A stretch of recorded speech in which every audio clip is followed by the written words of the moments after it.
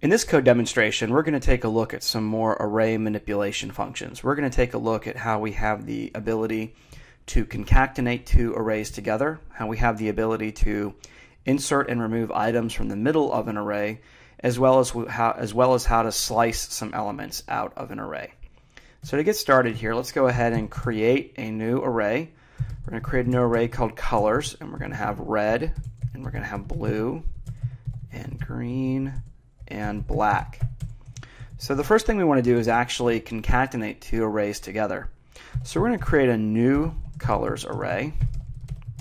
We're going to say colors.concat, and then we're going to supply a new list of colors here. So we have pink, we'll do orange, and we'll do gray. Now this is not going to modify the original array. This is going to create a new array of 7 elements. So if we do console log.dir new colors, we'll see that we have our new array of 7 elements. And so here we have red, blue, green, black, pink, orange, and gray. Now, if we come here and say console.dir colors, we'll see that our original colors array has not been modified.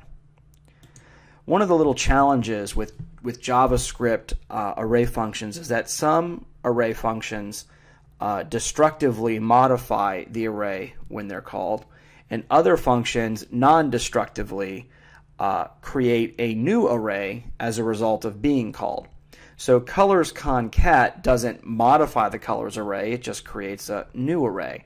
Whereas if we called the sort function actually modifies that colors array, not just returns a new one. So now let's take a look at how we can actually add and remove items from an array.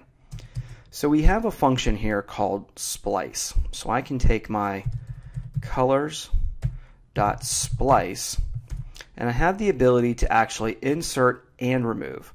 So basically I specify my starting point. So I want to start at index 1. So I'm going to specify index 1, and the next argument that I can pass in specifies how many items do I want to delete. So for right now I'm going to say I want to delete 1 item, and then I'm going to put my closing parens on there, and so I'm basically going to splice out 1 item. Alright, we'll do console.log, and we're going to reload. And so here you can see the 1 item that I'm basically pulling out of the array. It's the blue item, which in the original array is the second item with an index of 1. And so starting at 1 and counting that 1, that's the item that comes out.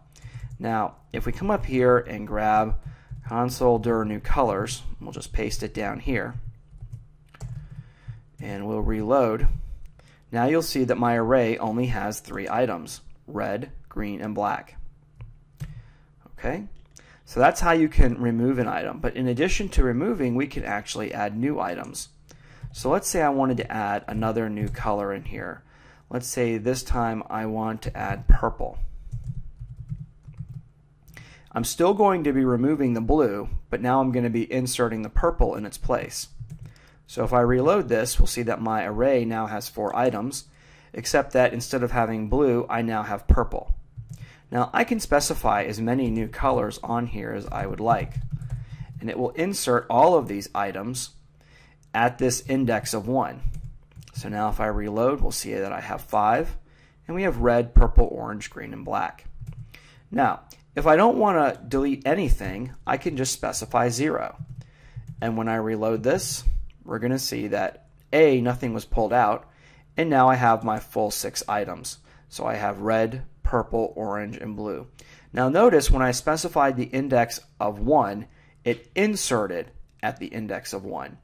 It didn't add it after the index of 1. So purple and orange now come before blue. If I wanted purple and orange to come after blue, then I would specify a 2 here and reload, and now we'll see that purple and orange now in fact do come after blue. Now if I specify 0 here, I do have to specify some new items that I want to insert. If I'm not specifying anything to delete, then it doesn't make any sense to call the method, unless I'm planning on inserting something. All right, so now I have my colors array here with the new items added to it. So now we want to take a look at the slice function. With the slice function, we can actually come in and specify the start and end indexes for slicing out part of an array. So I'm going to say console.dir colors.slice, and we're going to start at index 3 and we will go to index 5. And let's take a look at the result of that operation. We're going to reload this, and we're now going to see that we have two items in our new array. We have orange and we have green. Now our array before the slice was red, blue, purple, orange, green, and black. But we specified 3 and 5. So if we take a look at this, we'll see that at index 3, that's orange. So that's what we see here. And then we specified 5, which is, in this case, black. Now notice it didn't include 5. It was up to 5, but not including 5. So we have the orange and green has been what's returned to us.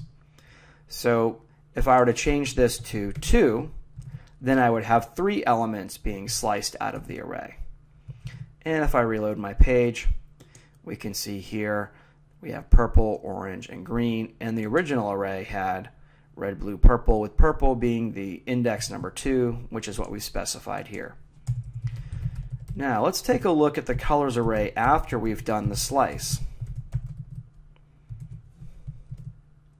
We're going to see that the slice was non-destructive. So the splice actually added and removed items from the actual array, whereas the slice simply returned to us a new array. So as I said before, it's key to know which functions in JavaScript for arrays actually modify the array and which ones just simply return a new array.